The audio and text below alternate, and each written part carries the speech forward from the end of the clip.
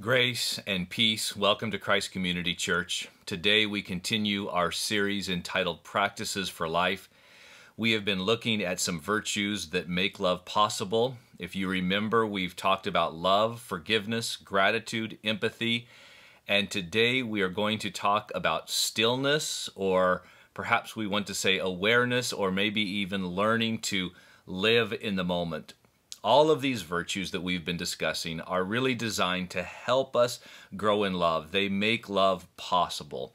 So here is the text that I want to read today. It's found in Psalm 46, verse 10. This will really just be a launching point for our subject matter today. Psalm 46:10 states, "Be still and know that I am God. I am exalted among the nations. I am exalted in the earth." Another translation reads, "Cease striving and know that I am God." Would you please pray with me? Father, we open up our lives to you today. We pray that you will help us to hear what we need to hear so that we might live the way that you want us to live.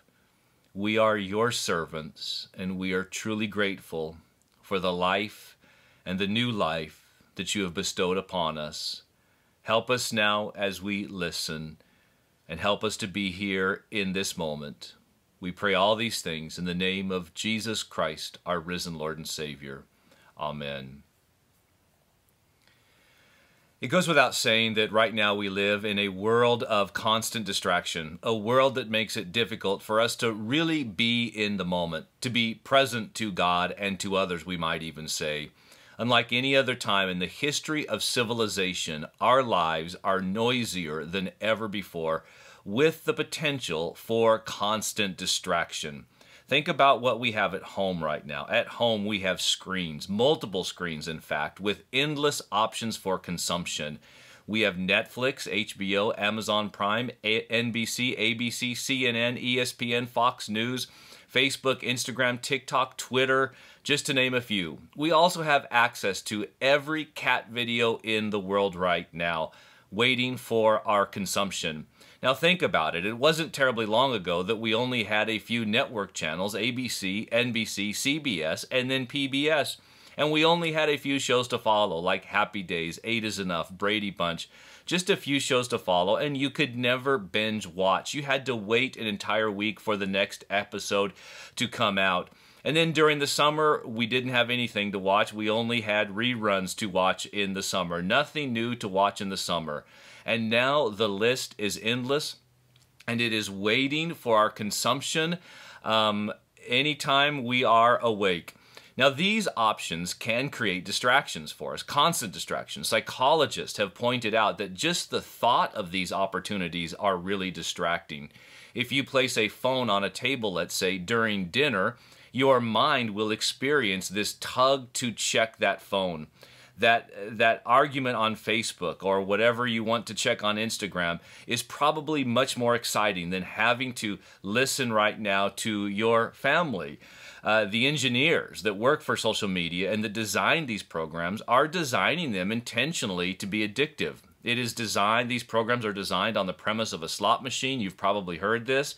And it's no surprise that some of the labs that work on these programs are called dopamine labs. So these programs like Instagram, Facebook, they are designed to be addictive. And so we feel this tug constantly to check what is happening on our screens. On top of these distractions, we could mention children's activities today. Children's activities have blossomed. Travel teams for every sport, music lessons, SAT training, tutoring for classes, AP classes. And without some intentionality, you can find yourselves overly committed. You can find yourself swamped with activities for your children. And no matter how much you do for your children, you still might find yourself guilty because there are more opportunities that you are not yet taking advantage of. I know that's where Angie and I struggled when we had children in this area, trying to make sure we lived our lives intentionally, but it was difficult. Then we could just add the complexity of our world right now. Projects are complex, government is complex, politics is complex, Everything is complex, and this complexity requires more thoughts, more distraction, and maybe even more anxiety in our lives. All of this to say that we can be easily distracted from the present moment. And truth be told, we might even be overwhelmed right now. We might be overwhelmed, drowning in a sea of distraction and not even know that we are drowning because it's what we've become so accustomed to. We are overwhelmed, perhaps, maybe not, but overwhelmed perhaps with a world of distraction that keeps us from being in the moment when we need to be in the moment. Now, the reason I'm concerned about constantly being distracted from the present moment is because of this need to be aware. I don't know exactly what to call it today, but I want to say we need to be aware or to be still or to be quiet so that we can be in the present moment. I mean, doesn't it go without saying that if we are going to attend to our inner life, if we are going to be concerned about our character, then part of what that requires is that we learn to be aware. If we stand any chance of growing in love, then we need to learn to be still, to be aware, to be quiet, so that we can then learn to be in the present moment when we need to be in the present moment. Consider a couple examples from Scripture. I really believe that Scripture doesn't necessarily speak directly to this issue, but it does point us in this direction. So a couple of examples from Scripture. I've been thinking about the parable of the sower and the seeds. It's one of the most familiar parables. And I just want to read the last two verses as they come to us from Luke's Gospel. Jesus says this, "The seed that fell among thorns stands for those who hear, but as they go on their way, they are choked by life's worries, riches, and pleasures, and they do not mature." That line always gets me. There is some seed that falls on good soil, but the plants do not mature because they are choked by life's worries, riches, and pleasures. And could we add distractions to that? And then verse 15, "The seed on good soil stands for those with a noble and good heart, who hear the word, retain it, and by preserving, producing a crop." Now, Jesus really wants to emphasize this point. I love how it comes to us in Luke's Gospel.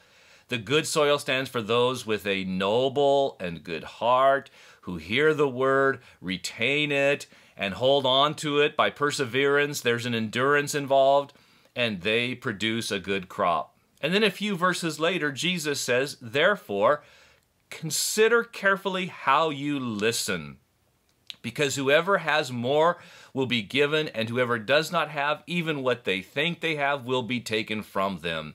You know how to interpret this already because I've talked about it in the past. Whoever has good listening skills, whoever has good ears, they will receive more. But whoever does not have good listening skills, those who don't have good ears, you might say, even what they think they have will be taken from them. The point I'm trying to make is that if we want to listen well, then we need to be present on occasion. You can't be constantly waiting for this moment to end so that you can move on to something else more exciting. You can't be anxiously waiting for this to conclude so that you can follow up on that Facebook argument. A quiet mind and a still heart are essential to listening well, because to listen well, you have to be able to be here now, to really think, to ponder, to face yourself, to hear what needs to be heard. You have to be aware and attentive. Another interesting example that I find really intriguing is found in Exodus chapter 3. So another example from Scripture. Now, this is an important chapter. You're probably familiar with it. In Exodus 3, Moses receives the call to lead Israel out of Egypt. Yet here's where it all starts. It starts with God noticing that Moses notices. God sees that Moses sees. God is aware that Moses is aware. Are you familiar with it? The verse says this: "When the Lord saw that Moses had gone over to look," that is, to look at the burning bush, God called to him from the bush, "Moses, Moses." It's almost like a test. God notices that Moses notices. God sees that Moses is aware. And then God calls him from the bush. Again, the point I'm trying to make here is that if you're in a hurry, you might say, well, that's odd, I gotta go. If you're cynical about everything, you might just say, oh, that's weird, I got, better things to do. I've got this shiny object I need to attend to. But Moses is not in a hurry, and he is not cynical. He is available. He notices and pauses, and God sees that he sees, and God speaks, and Moses says, "Here am I." It's a beautiful moment of Scripture.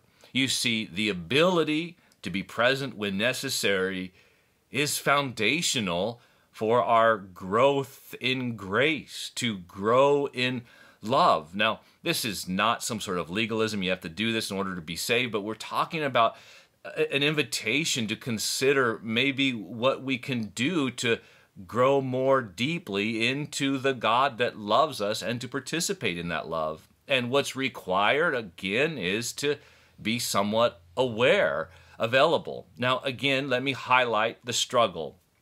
The struggle is intense right now. It is difficult. It is probably harder than any other time in the history of civilization to be in the moment and to have quiet minds. As I said earlier, everything is complex. Projects are complex in the modern world. Government is complex. There's red tape, there's bureaucracy, and this complexity creates more demands upon the human mind. I also implied earlier that there are countless options for entertainment, and these are not evil in and of themselves, but they just are what they are, with sports and shows and a Twitter feed and a Facebook argument. We just feel like we might be missing something really important rather than just being in the moment. And as I implied earlier, if you're raising children in this area, you might feel this tug, this guilt that you're not doing enough, even though you are doing a lot. And you keep doing more and more until the point you don't have any margin in your life. All of this creates noise and stress. Here's the way my wife and I talk about it.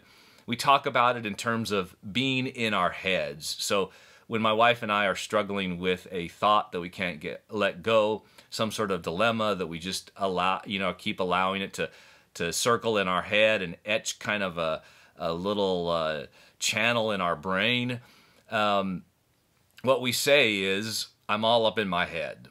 I'm all up in my head right now. And what we mean by that is we're not able to be in the moment.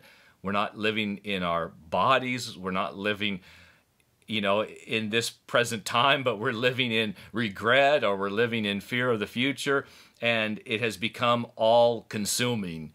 And so I recognize the battle to be all up in our head. So what is necessary for us is to begin to practice an awareness, a stillness, so that we can be present when necessary. Now, the Christian church has been talking about this for quite some time. In the earliest days of the church, the great spiritual leaders praised the value of silence and solitude. They talked about this need to get away from the crowd, to face ourselves and to face God. I mean, after all, Jesus worked fairly hard to get away from the crowds. You really see this in Luke's gospel. Just read through and notice the number of times that Jesus is working fairly hard to get away from the crowds for silence and solitude. Now, the reason this became important is because it's in silence and solitude that you're forced to face yourself. You can't run from your demons anymore. You can't run from that anger or that hurt. You can't run from your sins anymore. You have to face them and ask God to help you with them. Also, it's in silence and solitude that you learn to be present before God and to know that He is God. You learn to rest in the presence of God. Quickly glossing over this, I also want to point out that in the Christian church, there was also an emphasis on contemplation. And it was this idea that as we studied Scripture, as we reflected upon Scripture, we would meditate upon it, like Psalm 1 talks about, to meditate upon the law of God. But sometimes what would happen is that meditation would morph into a quietness, a stillness, a resting in the presence of God. Now, here's what I find interesting about our contemporary culture. Psychologists are now recognizing the value of this tradition. Psychologists are discovering that this type of prayer, that this type of meditation changes the structure of the brain. What psychologists are calling it is mindfulness, learning to be in the moment. And I really believe there's some overlap here. I might be wrong, but I really believe there is an overlap here between this mindfulness and this being still that I'm describing. Here's one way we could look at it. We could compare it to exercise. If you think about exercise right now, exercise doesn't necessarily make you a more loving person. Exercise does not necessarily make you a more patient person. There's not like this direct link. But there is an indirect link in this way. Exercise reduces our stress. It helps us feel stronger and better. And therefore, we are more capable of being attentive to God and to others. This is one of the main reasons I like to run. It helps me with my prayer life because I'm more alert and awake and more able to be attentive to God and to others. The same could be said of practicing stillness in our world. Maybe in our chaotic world, this is more important than ever before.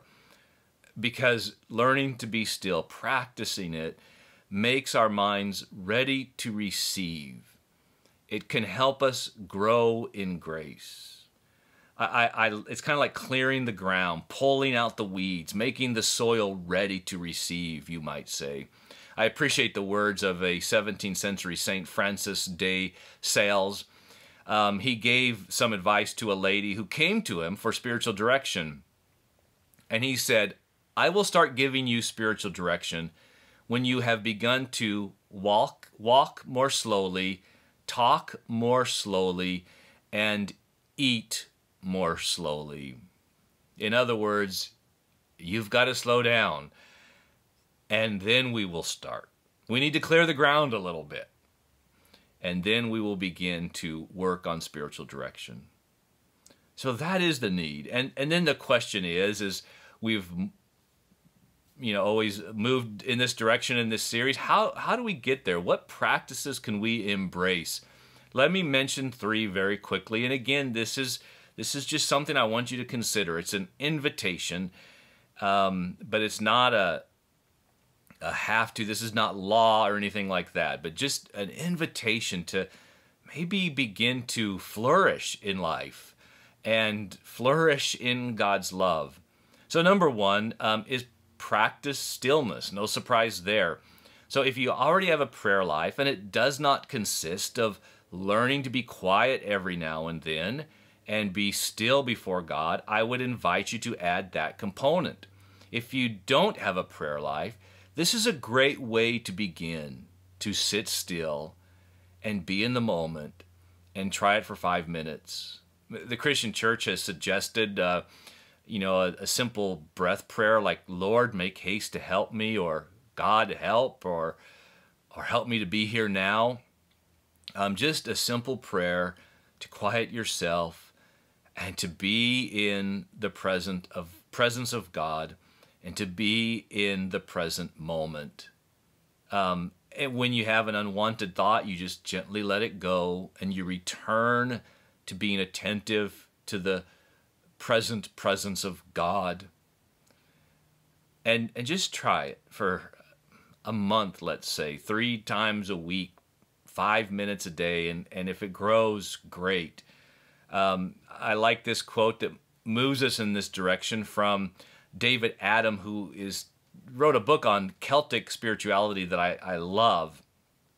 I had to buy it from a bookstore in England. They don't print it anymore. But he says, daily prayer is not so much words, but awareness. Not so much a telling God, but a being with Him. with all our senses alert to what God desires of us. Prayer is an entering fully into the eternal that is all about us. What a great line. What a great line. And really what we're after here is the ability to regain control of our thoughts, to be still and quiet, attentive to the moment. And then you will be better equipped to be quiet and attentive to others. Second thing I would say is an awe walk. That's a difficult thing for me to say for some reason. AWE, walk. So walking with a sense of wonder, a sense of awe, slowly, deliberately. I landed on this accidentally. It was a stressful time for me. I was wrestling with this dilemma. I was at Pete's on my day off. I couldn't calm my thoughts. My mind was out of control. So I went for this walk, and I just started to walk slowly as I could. And I noticed the trees, the hills. I didn't have an agenda. I noticed the ground and the dirt, and I started to be thankful for life. And I just tried to pay attention, to be in the moment. And I still practice that on my days off occasionally. I just go for this slow, deliberate walk to be in the moment. Number 3, and again, these aren't laws, but just another option here. Consider limiting your screen time, or be very intentional about your screen time, we might say. Take a night off from media, take a day off from media. Don't use the phone on a certain night, or shut the phone down at 8:30, whatever it might be. There's no formula here, but let's maybe consider being a little more intentional about how we use our screens. Because if we want to grow in grace, if we want to love well, we have to wrestle with this aspect of learning to be still and present. And just the effort is transforming. Even if it's frustrating, just the effort is transforming. We need to practice being present in this moment with these people before God. As Richard Rohr says, we cannot attain the presence of God. We are already in the presence of God. What's lacking is awareness. Would you please pray with me? Almighty God, bless us, forgive us, and heal us. We open up our lives to you, and we pray you will draw us deeper into the fellowship of your communion of love. We ask these things in your name. Amen. Look forward to seeing you on Zoom at 11 a.m. May the Lord bless you.